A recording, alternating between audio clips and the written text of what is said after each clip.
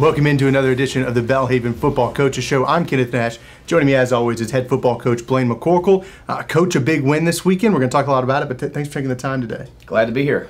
The Belhaven Blazers are coming off of a huge 70-16 win over LaGrange, a little Friday night lights action as they played on Friday evening. A big-time conference win for the Blazers. We're going to look at that. We're going to look at some highlights from that game and then look at the matchup on Saturday against Brevard when the Blazers head to North Carolina. They continue their end-of-the-season run in the USA South. But, Coach, let's start with the game against LaGrange.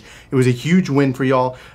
There was a game that it was a little bit interesting. You were supposed to play it on Saturday. There was supposed to be some inclement weather. Decided to move it up to Friday and make sure you guys were able to get it in. And I think there were some questions as what would that look like playing on Friday? It's a different schedule. It kind of shortens the week a little bit. And first and foremost, your guys were up to the challenge. 70 points, a dominant display. Can you just talk about the game and what you saw from your guys? Yeah, really proud of the way the guys responded to a little adversity, a little change of schedule, whatever. I'm starting to think right now we're kind of built for that. We've been through a lot of that this year. I think we're going into week 9 and have not had a normal schedule yet in 9 weeks. So it's pretty interesting, but our guys handled it well and really proud of them. I think as we look back on the decision to move to Friday night, it was probably the right thing to do. We all saw the other game in town here with JSU and Southern had some lightning delays and things like that. And we had a soccer game here the next day that had to move around. So it was the right thing to do, and it wasn't too taxing, I don't think, on LaGrange because the travel's not far. It didn't really change their travel. So glad we did it. Guys responded, and now we're getting ready for the next one.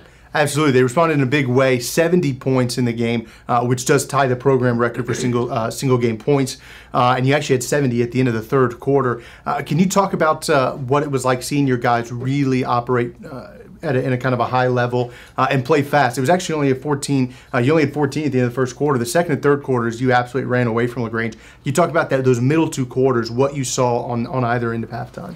Well, our guys played with great energy. They were really excited to play. We had 14 at the end of the first quarter, as you mentioned, but we took some sustainable drives. Especially the first one there to go down and score. The first one was, 7, 8 plays, whatever, to score.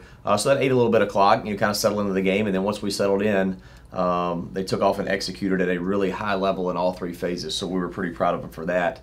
And they showed up with an unbelievable amount of energy, which we really challenged them to do. And they were able to maintain it throughout, so it was exciting to watch. One thing that's interesting is the level that your offense has found this year. Obviously you're kind of an offensive-minded guy, but your offense has really taken a step forward. This is now 2 times in the past couple of weeks, or past few weeks, that you've put up over 600 yards of offense. You put up 400 or more yards, or almost 400 yards on the ground, and you put up almost 500 a couple weeks ago. Your offense is not just performing at a high level, but it's performing at one of the best in the country, really, a level that's one of the best in the country. Can you talk about the offense, just the continued strides they've made this year? Well, we've been in it for a few years now, so the guys understand it. They know what we're trying to do. I think our offensive staff as a whole does a good job game planning and finding things that fit our system, and we can tweak them a little bit week to week and do things, but we just try to keep things simple. If you really truly break down our offense, there's just a few concepts here and there that we may tweak from week to week, but we don't try to out-coach ourselves, out-guru ourselves. We just try to play good, simple, sound football, take care of the football, try to limit our penalties, and the guys are buying in and executing. So it's been fun to watch it grow and develop and become as explosive as it has. I think going into 3 weeks ago, the school rushing record had stood for 10 years, and now in theory we've broken that 10-year record 3 weeks in a row. So we're doing some things really well, and hopefully we can continue these last couple weeks. It's been really impressive. And then on the defensive side of the ball, one thing that your defense has done really well is limit kind of quick, explosive drives out of the other team. They've done really well early in the game, getting quick stops, getting the ball back to the offense. We know how talented this defensive group is, but they've seemed to have, as the offense has leveled up a little bit, they've leveled up, and they're holding teams under 20 points a game over the past couple of weeks. They've got a shutout in there. It's just been really impressive all around. Can you talk about the defense and kind of how they've been able to kind of really just get the ball to the offense, let the offense go score, and it's been a really nice cycle to watch. Yeah, complementary football. We talked about a lot here, and our defense is probably performing at a high of a level as in my 5 years here. I think going into the fourth quarter the other day, LaGrange had 8 yards rushing. Then they popped off 165-yarder there at the end of the game against our 3s and 4s, which is not good and unacceptable. But looking at the big picture, we did some really good things. You Yeah. know, I think we held them to like 221 overall, Yeah. And again, 65 of that was on one play, Yeah. basically the last play of the game. So they're doing some things really well. They're fast, they're physical, and same thing. They've been in the system for a few years now, and they know what to do, and they're starting to understand things conceptually and not just by assignment and by rule. And when you can start understanding in all three phases conceptually what you're doing, that's when you can really grow. It's been really impressive to watch. Real quick before we get into the highlights, I want to look at two players that put together some record-breaking performances, or at least over the season have. First, Konstantin Hansis, your place kicker. In this game, he had 10 extra points, which does tie a program record for most extra points in a single game. But he did also break his own record for single-season PATs. One thing that you've talked about is how consistent he is, and you believe that he's going to finish his career as one of the all-time scorers for Belhaven, just because he's so automatic. Can you talk about his season? He's now got 40-plus PATs, broke his own record from a year ago, and as a sophomore, he's rapidly ascending the list of great place kickers here at Belhaven. Yeah, he really is. We're really proud of Beans and what he's done and what he's brought to our program. He's a fun guy. Everybody likes him. Everybody likes to be around him, and he is on game day as consistent as anybody. You know, he set that record as a freshman last year in a 10-game season, where prior in the NAI years, there were all 11-game seasons. So that was impressive in itself, and now he did it in week 8 this year. So every one he kicks the rest of the year is a new record, Yep. you know, which is pretty cool. And hopefully we got 2 more games. Hopefully we score a few more touchdowns so he can keep adding to it.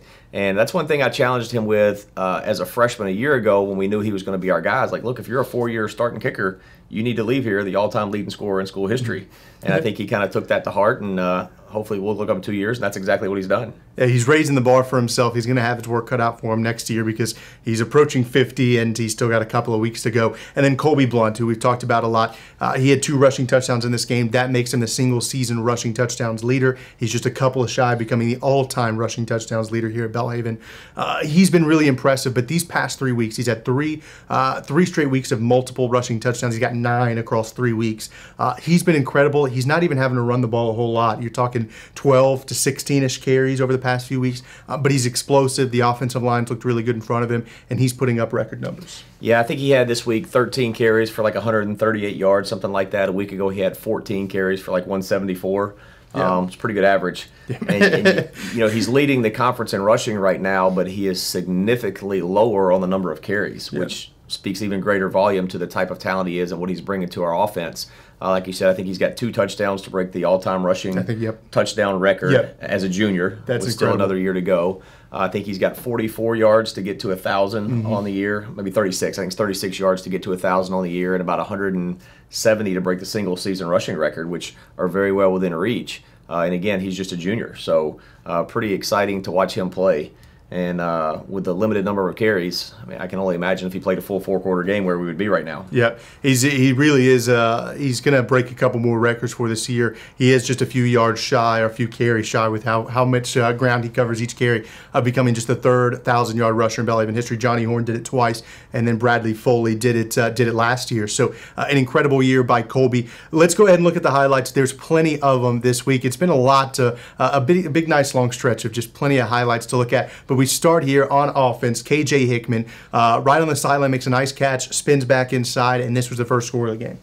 Yeah, I had a nice drive going here. Ran a little naked boot here, and KJ does a good job just finding himself in that void, knowing where he is on the field, that he doesn't want to run out of the back of the end zone, settling down, and Tim finds him, and good job by KJ just getting himself vertical in the end zone to start off 7-0 after a pretty good drive.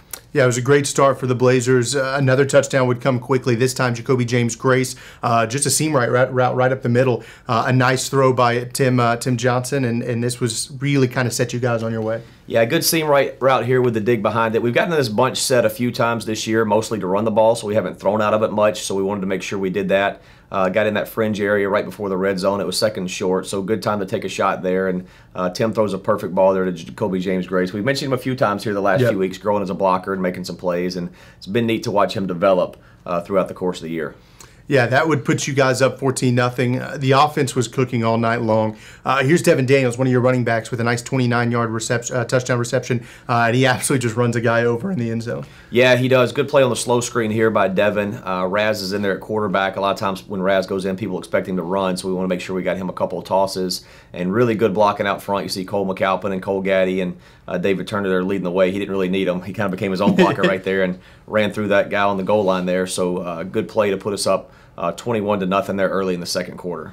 Yeah, you want to talk about a guy who's going to pop up pretty much everywhere on tape. Raz Pace is that guy. You saw him just throw a touchdown pass to Devin Daniels. Here he's blocking a punt on punt coverage. He does a little bit of everything for you. We've talked about it all year, but a great play, great athleticism to set you up with good field position. Yeah, good play by Raz. Coach Vaughn does a good job every week kind of scheming up our punt rushes and finding the holes in it, and was able to get Raz free to block this thing here. And then I think Christian Lewis recovered it. So you see Raz is pretty fired up coming off the field there, but he did. He blocked the punt. He threw 2 touchdown passes.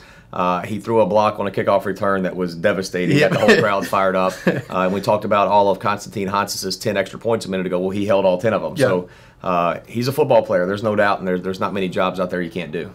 It's really impressive to see what Raz does every week. Every week it's something new with him. Here's your fullback getting on the action. We talk about Bogan Brewer frequently on this show because he does a lot of the dirty work and he's fun to watch. Here he is. You don't see many fullbacks with 10-plus yard receptions, but it's a great throw by Tim. Bogan goes up and gets it for another score. Yeah, this play was set up really off the first play of the game, which we ran a couple times before that, which was just a little fullback lead there in the B gap. We got down in the red zone, tweaked the formation a little bit to move a safety out of the box. But to the linebackers in there, it's the same look, and he was able to slip by the guys expecting to take on the block and get him open there going to the end zone. And I'm pretty excited about his vertical there, too. That's pretty good to see him get up. But Bogan is another one that is a team favorite, and everybody gets excited to see Bogan make a play. We spent a lot of the year talking about how deep your running back core is. Deontay Galashaw, one of those players who really is an electric runner when he's got the ball in his hands. Nice 32-yard run here. He goes left and then sees a hole and able to come back right with it as he gets downfield. Yeah, great run by Deontay here. And him and Devin and C.J. Jackson and that whole room, I give those guys a lot of credit because Colby obviously kind of is the show and the big man, but he's still only getting 13, 14 carries. But every time these guys get in the game, they take advantage of it. And I don't think we drop off much at all, regardless of who's in there carrying the ball. So nice play there by Deontay to get us down close to set up the next score. Yeah, and this would set up Tim Johnson, a quarterback keeper, designed run here. Really great blocking in front of him. He takes it, and he had 4 touchdowns on the day, 3 passing and 1 rushing. A great night for Tim Johnson. Yeah, good run by Tim. Last couple of weeks, he's really coming into his own as a runner. One thing that's fun to watch on this play is the block on the edge by Brooks Breimer and Kendrian Boatman. Kendrian just wears that guy out, and then Brooks pops up to the next level. Our in-house player of the games, we had co-offensive player of the games this week with Tim. He had one of his best performances, and the other one was Kendrian Boatman. We had to go back and watch the film pretty thorough to find a minus. I mean, he was really, really dominant, and you can see it there. And there's 2 or 3 plays in there where he's just taking guys 10, 15 yards downfield and dropping them. So fun night there for Big Boat. Yeah, if people pay close attention, your offensive line is really incredible to watch, and not just the starting 5. You can go 6, 7, 8 deep on that offensive line, and there's a lot of talent there. Let's go to the defensive side of the ball. This was a great play. Cody McCraney, Eli Webb, just really tracking this play well, coming from opposite sides of the defensive line and making a nice play. Yeah, these 2 guys are really putting together good years. Eli, we've talked a lot about just as an outstanding freshman talent who's going to be here for a long time. And then Cody McCraney, wild man, we call him. Really, as we've talked about, been a journeyman, just moved to defensive line this year and has really stepped up to the challenge and making a lot of plays. We'll see him make another play here in the highlights in a little while, I think. And he actually was our defensive player of the game in-house. Had a really nice stat line, but just the energy and intensity and the emotion he brings to the team is really unmatched. He's also on our extra point team we talked about a minute ago. And if you watch the film, you see he comes off after protecting an extra point like we won the Super Bowl. He loves football. He loves playing, and really excited for him. Love to see lots of energy from everybody on the field. Here's a touchdown run by Colby Blunt. This would tie the single-season touchdown record, a 10-yard run. And when you guys got close to the end zone, it felt like a virtual guarantee this week that you were going to be able to punch it in. Everybody doing their job really well. Yeah, nice blocking all the way across the board. We've got in some heavy personnel here after a big play. We saw Bogan catch the touchdown pass a minute ago, but this is what Bogan's built to do, is just kind of lead the way for the touchdowns on the edge. Nice block there to wad it up and get Colby to the edge to score. Yeah, it was a great run by Colby. As mentioned, that was the record tire. We'll see the record breaker here in just a second. Eli Webb, back to Eli Webb. We talked about how incredible of a rookie campaign he's putting together. He blows up the quarterback. There's no way to put it any other way. He blows up the quarterback. Yeah, he's explosive. He gets there in a hurry, and he does some damage when he gets there. Yeah. And he hits this guy as solid as you can hit him. And a big play by the freshman defensive lineman here from over at Fairhope. You know, we saw him last week. Do the same thing to the quarterback from Southern Virginia, and he just bounced off the ground, you know, and he's a fun one for sure. An impressive play by Eli Webb. Devin Daniels, he already had a receiving touchdown in this game. He had a great night on the ground as well. Here's a nice play by Devin, 20-yard touchdown scamper. Yep, Devin, phenomenal football player. I think he was, as you mentioned, 108 on the night. Had a great job, did a great job running the ball. Physical runner, downhill runner, does a lot of things in special teams, as we mentioned too. But open up the hole and really just breaks the ankles of the free safety there, who doesn't have a chance, and puts it in the end zone. Yeah, it was a great run by Devin. A nice little shake and bake at the end there. We flip back to defense, a little back and forth here. Josiah Raymond with a big pick here. Quarterback throws probably a little bit of an ill-advised pass, a lot of coverage there. But Josiah reads it really well, comes back across the field, makes the interception. Yeah, Joe is one of those guys that's just a steady, everyday, comes to work, just stoic, tough football player. Excited. I think this is his first pick of his career. Hopefully he's got a lot more to come. But this was right before the half. They were trying to mount a drive there before the half, get a little momentum, and Joe was able to get the pick and kind of end that. So good play there by Josiah. Yeah, it was a great pick. The defense really came up with plays when it seemed like LaGrange was going to get a little momentum. The defense came up with plays to kind of snuff that out in a hurry. Cooper Tullo's a guy that's popped up on your highlight reel pretty much week after week. Here he is in the slot, just finds the open space across the middle, and Tim Johnson hits him in stride for a big gain. Yeah, nice play by Cooper. I thought for a second he was going to spring this thing and score. They were able to track him down, but does a good job securing our punts on our punt return, taking care of the ball, and exciting little player to watch there. Yeah, it was a great play by Cooper, 40-yard reception. That would help set up what would be the record-breaking touchdown for Colby Blunt, most rushing touchdowns in a single season, this time 6 yards out. Some great blocking once again, and Colby Blunt doing what he does best, and that's run the football into the end zone. Yep, exact same play, the exact same side. We saw him score a minute ago. It's just kind of a staple play for us. Makes a good cut inside there behind some good blocking, and that's the record breaker, and we were pretty excited for him to get that done. Yeah, it's really impressive. As we mentioned earlier in the show, he's probably got some more records to try to break before the end of the season. This is Deontay Galashaw, who had a really good game as well. You ran the ball really well for really like you have all season, but for a third straight week, really dominant run game. Deontay Galashaw breaks free here and a big score. Yeah, good hard play action here. We get Deontay up the seam. Raz back in at quarterback, as we mentioned, he's run the ball a lot, so it's important for us to get him a few throws as we can just to break some tendencies. I think Deontay caught that one 3 times, but wide open there. Good ball by Raz, and good to see Deontay get a touchdown there in the third quarter. Yeah, running game really set up a lot of what you wanted to do on offense really well. Here's one of your freshmen, Karius Hodgen, making a really nice play here, just getting free on the edge and coming in and making a nice sack coming off on a DB blitz. Yeah, we've mentioned a couple times on the show in past weeks the talent in our freshman secondary unit, and Ice is one of those guys. He's going to be a really, really good player here. He came in, he had a great preseason. He's been steady all the way along. Really good to see the game get in a situation where him and a lot of other guys can get in there and make a play. And he's explosive and plays with a lot of energy and got a great future here. Yeah, it was a really impressive play. You were able to get your 2s and 3s in once again for a lot of the second half. Landry Huddleston's a freshman we've talked about a lot. Cooper Martin has been around this program for a little bit, but he makes a lot of plays. Great depth on your defensive line. They combine here to get the sack and the forced fumble, and recovered by Cooper Martin. That's right. Yeah, good to see Landry get there and make a play. Intense, exciting young Mike linebacker. You know, Connor Fordham will graduate this year. We'll all hate to see him leave, but I think that spot's going to be in good hands there with Landry for a long time. Physical, explosive player. Wyatt Beck, another freshman linebacker in there right behind him. We've talked about him before on the show as well. So the future is pretty good with that young defensive group. So it's a lot of freshmen making plays. Yeah, it's tough on a quarterback when there's pressure coming from his left, right, and right up the middle. A nice play there. Devin Daniels had a couple of touchdowns in this game. Here he is, 15-yard touchdown run. A great play. You see Ben Owens on quarterback. These are a lot of your 2s and 3s offensively as well, who continue to hold that really high standard. Yeah, very next play after the fumble that was forced right there. This was a one-play drive for a touchdown, so nice run by Devin here. Good blocking here by our second offensive line again there. A couple starters mixed in there with him as we were kind of piecing it together as we were going there about halfway through the third quarter. But Devin, again, same guy there. I don't think that guy wants to tackle Devin. He's missed him twice now on his way to the end zone. So nice run there by Devin. for the final score of the day to put it at 70. And that's one we really didn't have any desire to score after that. That's plenty. You know, when you're halfway through the third quarter, we don't want to take it any farther than that. But when it's one play and your 2s and 3s are in there, sometimes those things get away from you a little bit. Absolutely. Defensively, they continue to hold a pretty high standard at the end of the game. Cody McCraney pops up once again. A really nice sack here, and you love to see the celebration after. Really fired up about it. Yeah, good to see him do that. And as I mentioned a minute ago, he was our player of the game on defense in-house, and just an exciting play for him to make a sack. And you can see there he's got a lot of passion and energy when he plays the game, and he plays it for the right reasons, no doubt. Really cool to see that. And then we wrap things up with Caleb Galashaw, who hasn't seen tons and tons of time this year, but he's a freshman running back y'all are excited about. Great blocking, a great hole he hits it, and he picks up a nice 25-yard gain. Yeah, there's a lot of guys in here in this clip that don't see a lot of action. You know, we've mentioned before on our away games we have a different travel roster. We'll dress around 90 at home and around 60 on the road. So a lot of the guys you see in this clip don't travel. So when we play at home, you kind of want to get to your 3s faster than your 2s because you know when you travel the next week or week before, your 2s are going to have to finish the game. So any chance we can get these guys in those home games, we're going to do it. Caleb, brother of Deontay Galashaw, who we've seen a couple highlights for before.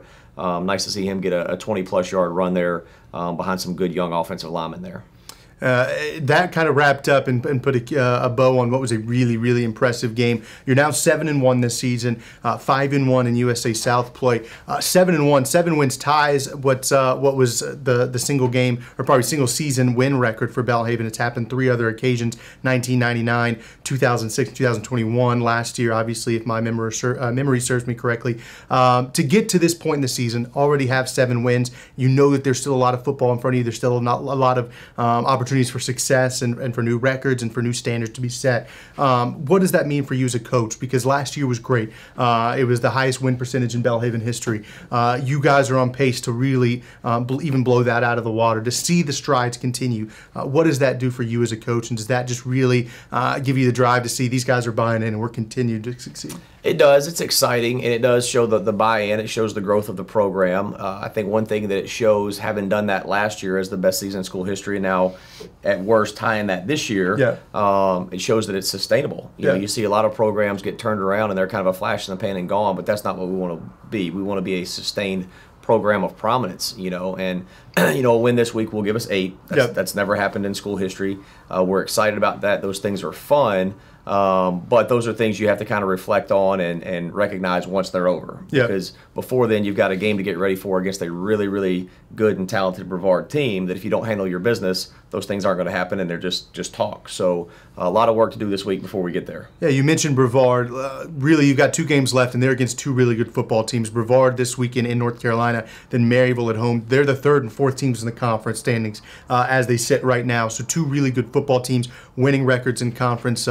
Let's talk about Brevard a little bit because they're a team that I think when we all saw the schedule at the beginning of the year and kind of looked through and said, okay, where are the kind of the key matchups? Brevard was one. They've been a good team in this conference for a long time. First time you will have seen them. First time they'll have seen you. They want to play spoiler. They know that you guys are riding a hot streak, but they don't, the old guard doesn't want to let it down or let it go that quickly. Can you talk about what you expect from Brevard going into this weekend? Well, they're on a bit of a hot streak too. They've won 4 of the last 5. That one loss coming to Huntington, who's leading the way right now in kind of the standard in conference. So they're a good football team, and they're extremely well coached. They've got a great staff with a lot of experience.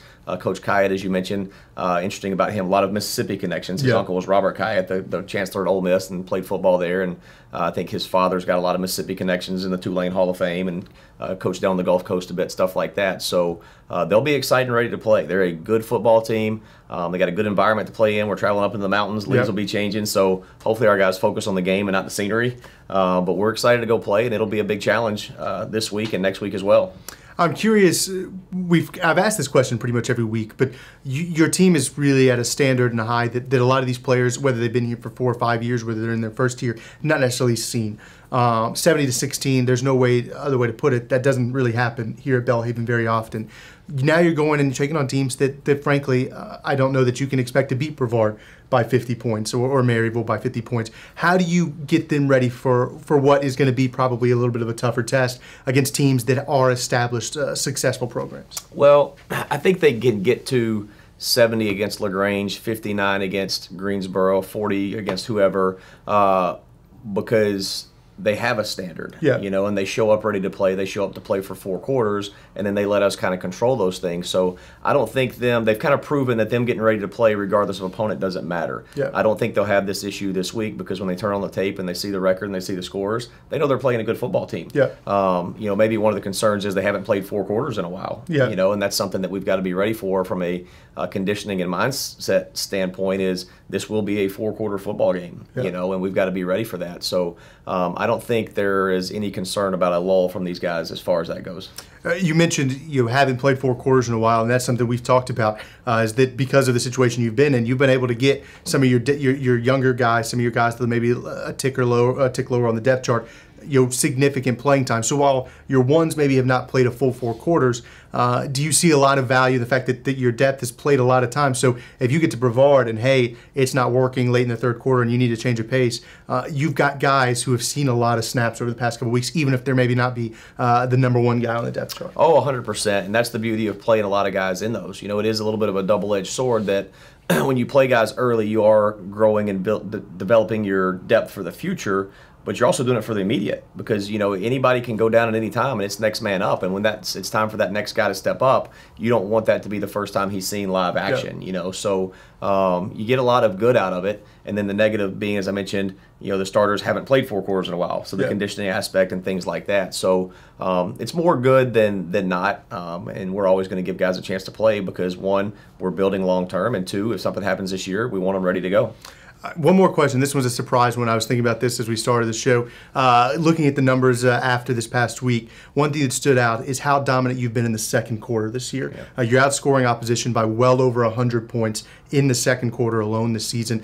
Do you think that there's anything to that, or is it just we're playing good football and it just happens to be the 2nd quarter where we're scoring a lot of points and holding them to not very many? Well, we talk to our guys a lot about, kind of building as you go. Make every play better than the one before. Yeah. One of our themes the last few weeks has been constant, continual improvement. Because we don't know if we have 2 weeks left in the season or 7 weeks left in yeah. the season. But whenever that last game is, we use Connor Fordham as an example. He's one of the best players on our football team, probably one of the best linebackers in this conference, and he's a 5th-year senior. How much better can he get? I don't know. But whenever he plays his last play of football for Belhaven, he needs to be the best football player at that moment he's yeah. ever been. So I think that's something that our guys buy into, and once they get in the flow of the game, they just kind of keep building and growing and working to play better as they go, and that's part of it. And then, fortunately, the last few weeks, by the end of the 2nd quarter, the game's kind of decided. Yeah, it's been really interesting to watch because you go back to Friday, it was 14-3 in the 1st quarter. It still felt like there was a lot of game left, and then you put up 35 in the 2nd quarter, and you were up by 40 by that point, and that kind of put the game away, and that's kind of been the theme the past couple of weeks. So it was just an interesting question that really, frankly, for my personal information, was curious about. But Brevard coming up this weekend, you've obviously got Maryville in a couple of weeks. As we wrap up, just finishing the season against 2 tough teams, does that excite you as a coach to really get a great evaluation of we can finish the season with the best season in program history and do it beating 2 really good conference opponents? Yeah, it does. Because as I mentioned, you want to be playing your best football at the end of the year, so let's do it against the best teams that we can play against.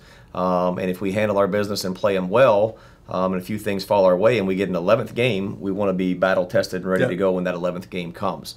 Obviously, some of that right now is out of our hands. We can just control what we can control and try to win these next 2, starting with Brevard. But if that time and that opportunity comes, we'll be ready, and playing better teams definitely help you. Yeah, absolutely.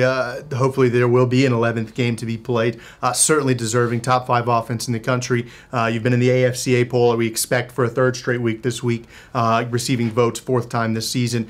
You've really put together an impressive campaign. Brevard, North Carolina, 12 p.m. kickoff. Make sure to tune in if you're in the North Carolina area. I know you've had some alums up there that have made the trip when you've gone up there earlier this season. Make sure to go check it out. Something special brewing here in Jackson, and it's not over yet. Coach, thanks for taking the time, and good luck this weekend. Thank you.